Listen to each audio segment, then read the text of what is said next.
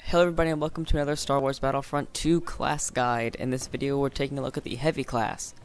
The Heavy class takes a position and dominates it for their team.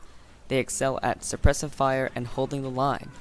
This class is armed with high damage, medium range blasters. Heavy troopers aren't nearly as quick as other classes, but they make up for it with raw power.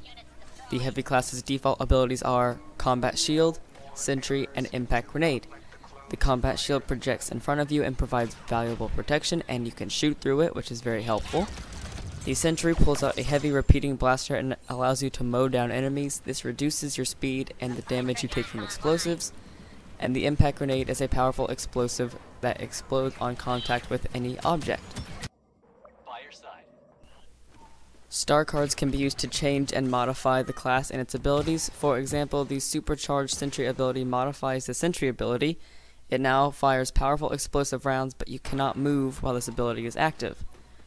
Another type of star card is the Boost card. Instead of modifying your abilities, this one modifies the Soldier. The Brawler star card refreshes your ability cooldowns and gives you health after a melee takedown. And the Defender star card gives you a small amount of battle points when you take damage. Battle points are useful in Battlefront 2 because they are used to play as vehicles or heroes on the battlefield. The Heavy class is very slow but very durable with 200 health points, and it specializes in area control and defense, and can play roles such as cover.